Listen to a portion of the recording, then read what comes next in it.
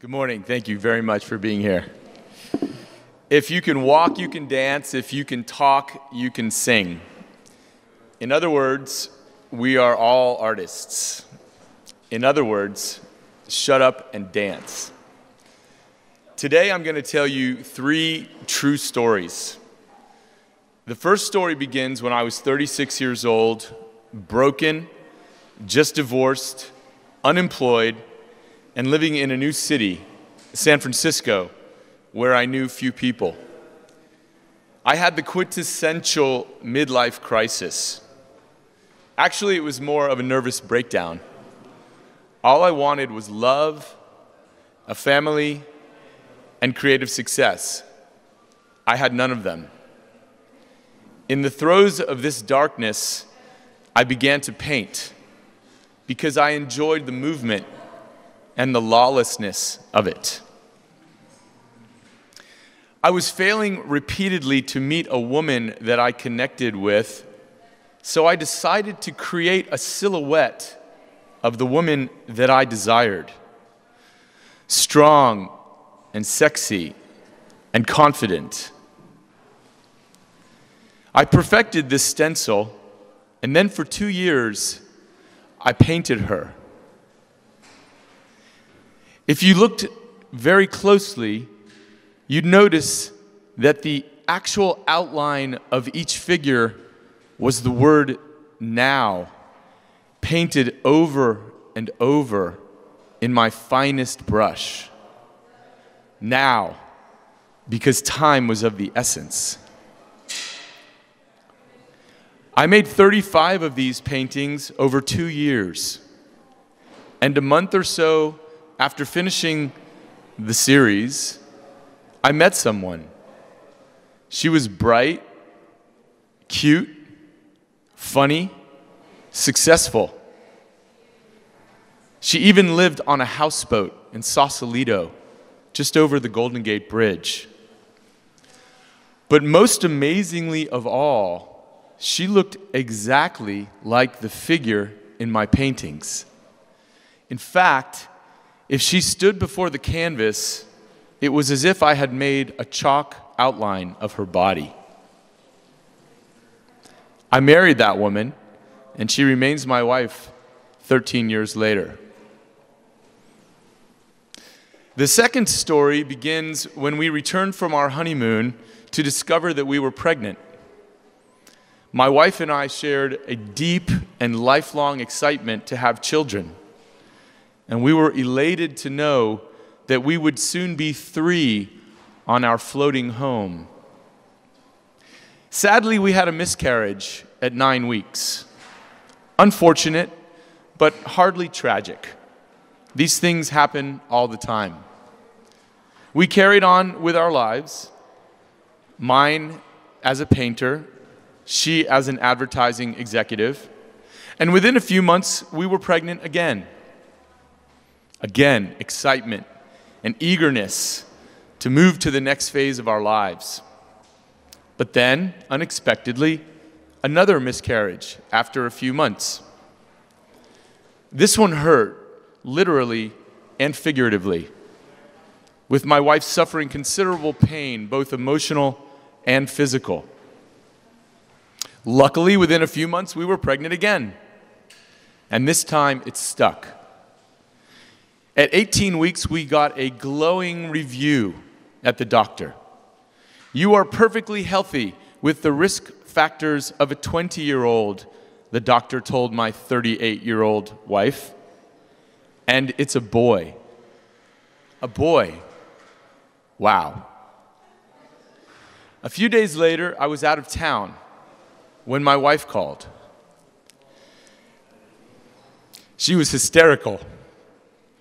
"It's gone," she wailed. For no apparent reason, during a routine ultrasound, she learned there was no heartbeat. We lost that baby at 19 weeks. It's gone. Blackness fell upon our lives. Total emotional devastation. We asked our friends and our family not to call.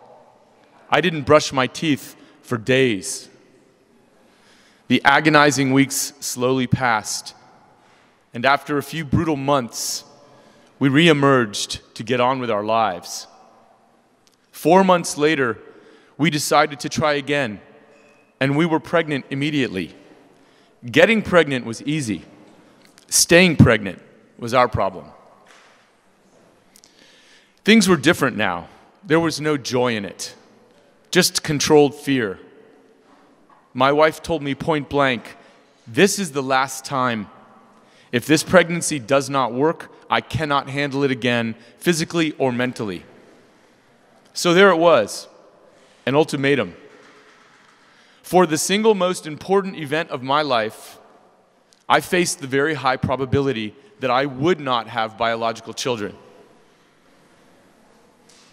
Time slowed down as if we were living in a Dali painting, a bleak landscape where all the clocks were melting. My frustration as the man stemmed from the fact that there was really nothing that I could do to enhance our prospects. I could massage my wife's feet and make dinner, but that's about it. It's all on her. Then, to add insult to injury, at 28 weeks, she had severe pains which required hospitalization. We were at risk for premature birth, they told us. And we were told that she had to be on strict bed rest for the duration of the pregnancy. For the next 12 weeks, she was not to get up off the bed except to go to the toilet. So I became her manservant. I had to be the strong one in this relationship, but my mental state was breaking down as well. In desperation, I went back to the studio. I began a painting called Bounce, as in bouncing baby. It featured colorful, multifaceted balls of joy falling from heaven into the pathways of our lives. The pathways were made of antique Betty Crocker cookbook pages, egg recipes for fertility. I made a series of these works, all while attending to my wife's daily needs, keeping a pitcher of water by her bedside, peeling her oranges, cooking, and cleaning. At 35 weeks, in one of the biggest storms in 50 years, our houseboat nearly sunk. And as I managed this crisis, my wife's water broke. "Not like this. I can't do it like this," she said through tears. I grabbed her shoulders. "You can do this. I've got you." We rushed to the hospital, and a few hours later, Kai was born. 5 weeks early, but perfect. The third story begins 6 years later in Miami. We had moved there a few years earlier to have our second child. With my art career limping along, I had to go back to a real job to pay the bills. To keep my creative muscles moving, I'd been writing a book about the experiences I'm sharing with you now. As I was nearing the completion of that book in the summer of 2014, a very clear idea popped into my head. An idea with the intention of ensuring the success of that book. This was a large, hot red painting called The Best Books Ever Written, in which I would deconstruct all of the literary masterpieces I had ever read and place within them the title page of my book, so that it would be infused with the magic of the world's finest literary minds and become one of the best books ever written. I dove into this piece with verve, and then the phone rang.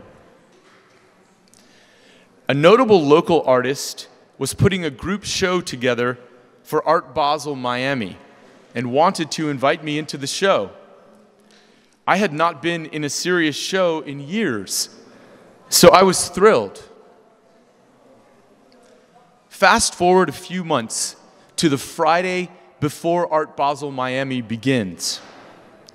This is the biggest and most illustrious week of art in America. The entire world descends on Miami to see what's what in the art scene.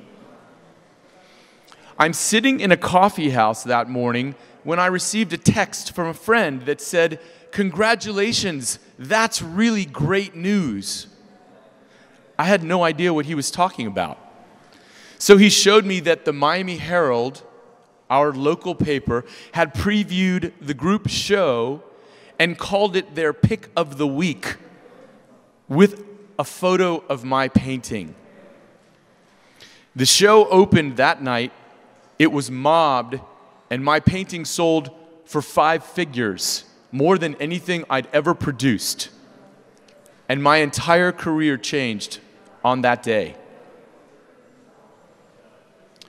3 stories, each totally true, and some might say magic.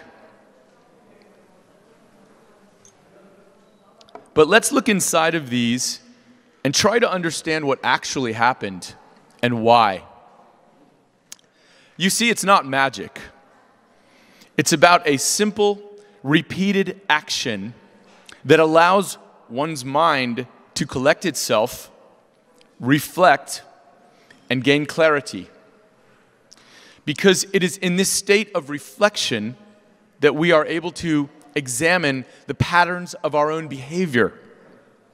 And in that examination, we can discover the things we are doing right and doing wrong.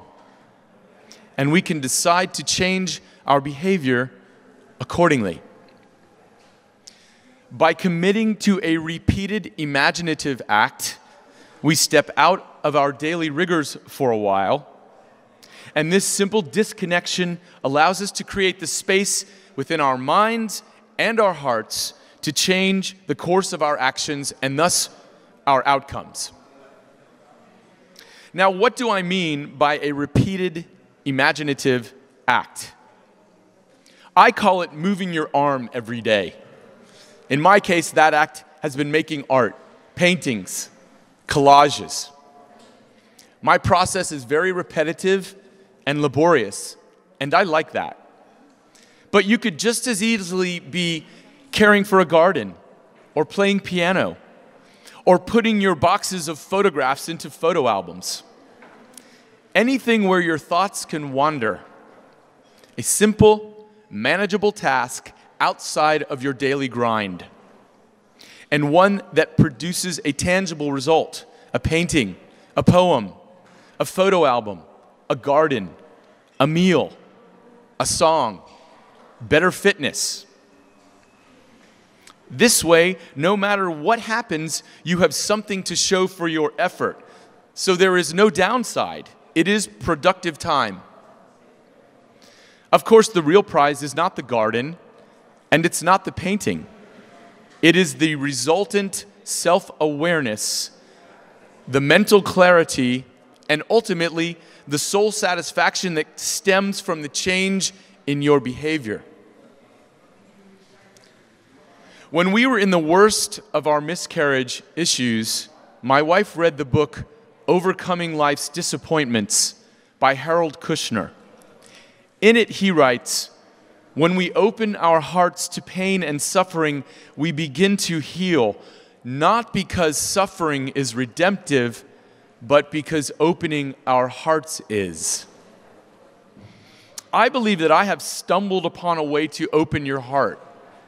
And once that door is open, it is far easier for you to walk through it into a new paradigm in which you're living in a more heartfelt, colorful, and satisfying life. So let's look at my first story. Here is a broken guy who's decided to spend a lot of time inside his flat, painting the same figure over and over. Why? Because his loneliness has become unbearable, and he did not know what else to do. He has a specific intention to find a life partner, to find love. And he used that intention as the platform to do something that he enjoyed, to make paintings. So there I was, in my kitchen, with my Cafe Del Mar music turned up loud, dancing with my canvases for days and weeks and months and years. The paintings were good. In fact, this was really the first meaningful body of work, no pun intended, that I had ever made. But more importantly, those innumerable solitary moments where I was out of my analytical, self-critical self and into my more whimsical self allowed me to observe my behavioral patterns over nearly 4 decades. And I realized something very ugly about myself. Until that time, I'd always approached women with a sense of sexual conquest. They were to be won over, and once conquered, my interest evaporated. Even though I told myself I wanted long-term connection, my actions proved otherwise. I finally realized that until I changed my behavior and acted more soulfully, I would never find a soulmate. And so standing before those canvases, I promised myself never to have an empty hookup again. I began to communicate with women without trying to woo them into bed. I listened and I asked questions to learn who they were inside and what they wanted. I was no longer a predator, but a fellow member of the tribe, keen for good company and connection. And as I told you, I met my wife within months of finishing the last painting. Now let's look at the second story. Here I am facing a life without children and a marriage being tested by the utter despair of both parties. Helpless and stir-crazy, I escaped to my studio for an opportunity to do something, anything, to help our situation along, something where I had control. Over several months, the bounce painting resolved itself. Its intention never wavered. It was exclusively designed to bring forth our child. Again, this studio time allowed me to reflect on our situation, to remember just how hard my wife had it. My struggle, while incredibly frustrating, was nothing compared to hers. She was holding on to each moment, physically and mentally, by her fingernails, with a sense of terror just around the corner. It was my job to take care of her, to keep her stable so that she could keep our child stable.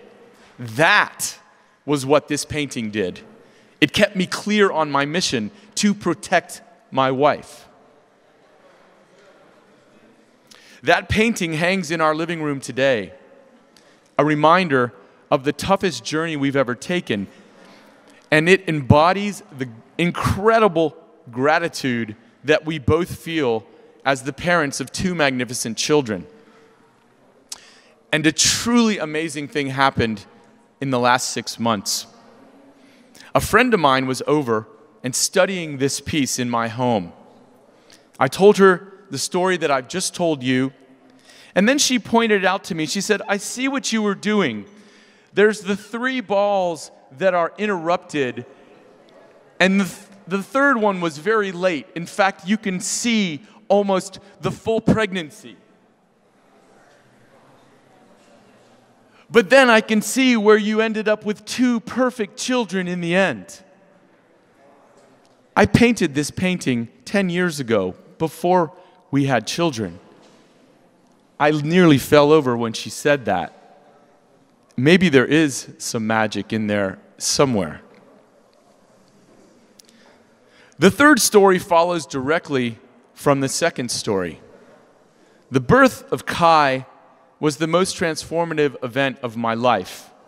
To this day, standing here before you, I do not sweat the small stuff because I know what it's like to sweat the big stuff. And more importantly, in the moment where my gratitude exploded with his birth, my ego evaporated. The me that had been my life for 42 years was replaced by a primal concern for this new being. And I reveled in the knowledge that given the choice between him or me, I would not hesitate to plunge the knife into my own heart. That diminishment of ego cleared the path for my creativity to expand, free of external influence, so that when that phone call came in 2014, the work that I already had in motion in my mind was pure and clear and mature, fully ripened. There was a great book published a few years ago titled The Subtle Art of Not Giving a Fuck. When you make something for the sake of itself and really don't care what anyone thinks, you tap into your richest mine of creativity. By the time I made that massive painting, I was making it for myself because it showed up and I liked it. And guess what? It was damn good. So good that it sold on opening night and changed my life forever. It is the reason that I am standing here now. There is a fourth story that has just begun, and it flows from the success of the three stories. Now that my life is healed and I'm on my right path, I have pivoted the focus of my intentions. No longer is it about me and my success. Now it is about you and your success. It is about healing the world and building bridges, starting in my own country, where we've just suffered a self-inflicted gunshot wound to the head. You can see some of my new works right here on the second floor, where I'll be just after this talk. I truly welcome you to join me in dialogue about the narratives of these new works. And I welcome any questions you may have about the stories that I've just told you now. Thank you very much.